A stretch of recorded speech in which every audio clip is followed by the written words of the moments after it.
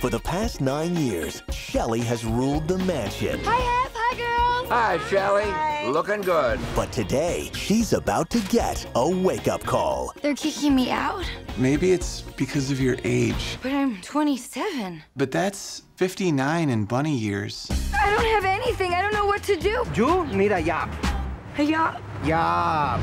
This summer, It looks like a bunch of little Playboy mansions. she's looking for a place to call home. Do you ladies go to school here too? We're the house mothers of the sororities. This would be perfect for me. This is not a brothel. Oh, I'm not looking to make soup. Try Zeta. Their last house mother was hospitalized with hallucinations. Awesome. Now, Hello? sometimes when you need help, How can we be so smart, but everyone kind of thinks we're losers? Greetings, Earthlings. the person you least expect My name is Shelly, and I'm here to be your house mother. will be exactly what you need. We have to be popular. Guys like her. And since guys don't like us, I figured Shelly here could teach us how. I am just so happy that you guys want me here. This is Harmony. Harmony. And then Joanne. Joanne. What is that? It's just this thing I do to remember people's names. Natalie. You hired the exorcist. That's great. From Happy Madison, who brought you 50 first dates. Shelly, that's Colby. I'm in love with him. That's so sweet. How long have you guys been going out? I've never even talked to him. By the time I'm done, every girl on campus will want to pledge Zeta.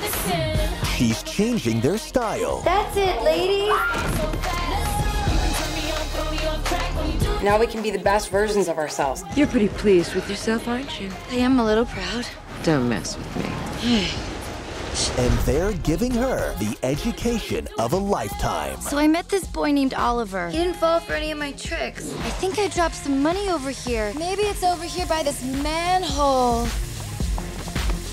Ah! That is freaking hot! Anna Faris is the house bunny. What if Oliver doesn't mind a smart girl?